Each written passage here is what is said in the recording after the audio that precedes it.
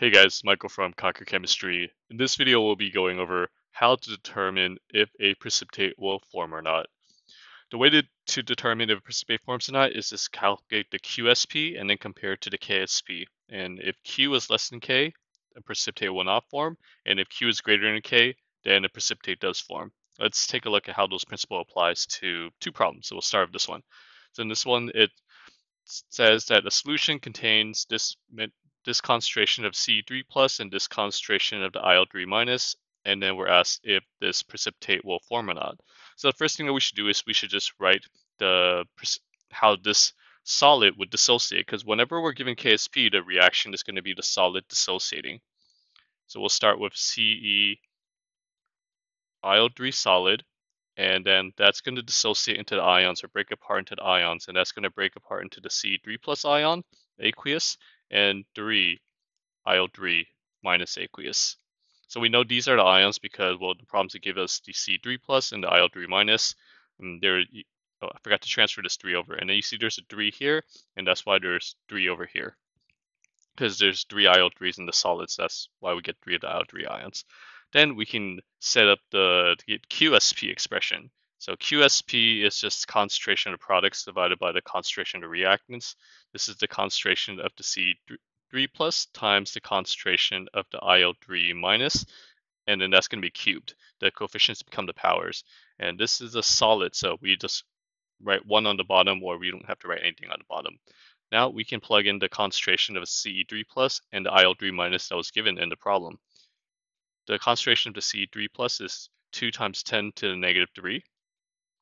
And then the concentration of the IL3 minus is 1 times 10 to the negative 2. But there's a cube here, so we got to bring that cube down.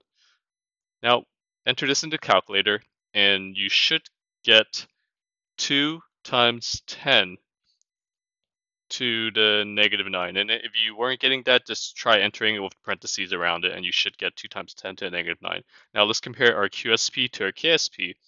So we can write QSP over here, 2 times 10 to the negative 9, and then the KSP, it was given in the problem, it was 3.2 times 10 to the negative 10.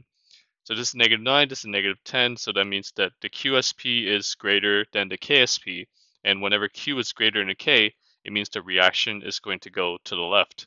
So that means the reaction is going to go to the left and is going towards the side of the solid.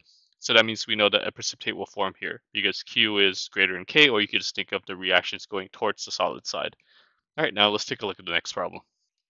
This problem is pretty similar to the previous one, except this time we're mixing two solutions together. So we're changing the volume.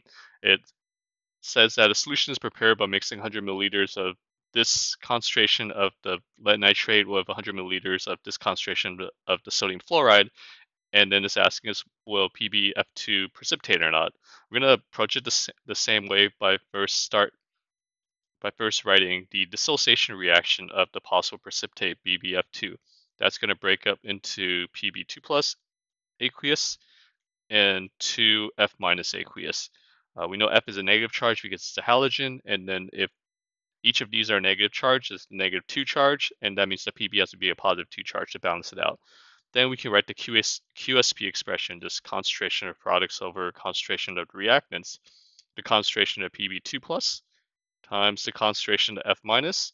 There's a coefficient 2 here, so we must square the concentration of F minus, and then this is a solid again, so we can just divide this by 1 or ignore it. For all QSP and KSP expressions, there's not going to be anything on the reactant side on the bottom. Then we have to plug in the concentration of the Pb2 plus and F minus, but I can't just plug these concentrations. I can't just use this and this concentration because these were the concentrations when the volume was 100 milliliters each.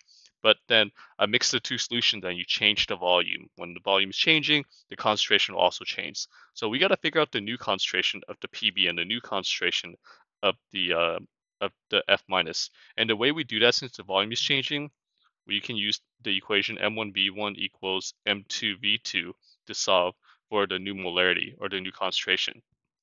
So that means that M2 is going to equal M1V1 divided by V2, where V2 is the total volume. So let's start by finding the concentration of the Pb2 plus. Well, the original concentration of the Pb, it's 1 times 10 to the negative 2. The original volume of the PB was 100 milliliters. And then the final volume, V2, was the 100 milliliters plus 100 milliliters. That's 200 milliliters. And then we can enter that into the calculator, and then you should get 0.005 molar of the PB2 plus. Now let's do the same thing for the F minus.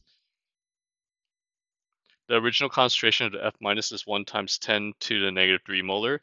The original volume of the F minus was 100 milliliters, and then the final volume is the 100 milliliters plus 100 milliliters, so the 200 milliliters is the total final volume. And then let's also enter this into the calculator, and then we should get 0.0005 molar. Okay, now that we have the concentration of the PB and the F, let's plug that into the QSP. So the concentration of PB was 0.005, and then the concentration of F minus was 0.0005, and then we have to square that. And then that comes out to be 1.25 times 10 to the negative 9. Let's compare the QSP to the KSP. So the QSP 1.25 times 10 to the negative 9 compared to the KSP, which is given right here, 4 times 10 to the negative 8. And so the QSP is less than the KSP, which means this reaction is going to be proceeding in the forward direction. So it'll be going to the side of the aqueous, and as a result, no precipitate forms because the Q is less than the K. And that's how you can determine if a precipitate will form or not. You can start by calculating the QSP and then comparing it to the KSP. If Q is less than K, no precipitate forms, and if Q is greater than K, then a precipitate will form. If you want to learn how to ace chemistry, if you want to learn what's the best way to study for this class, if you want to learn some neat tricks and tips to take into your exam and do better on them, then you should head over to my website and get this free guide, 12 Secrets to Acing Chemistry. You can head over to www.conquerchemistry.com/chemsecrets. I'm going to include a link in the description below. Check it out. I think it's really going to help you, and you're gonna like it. Until next time, keep working hard and continue the good work.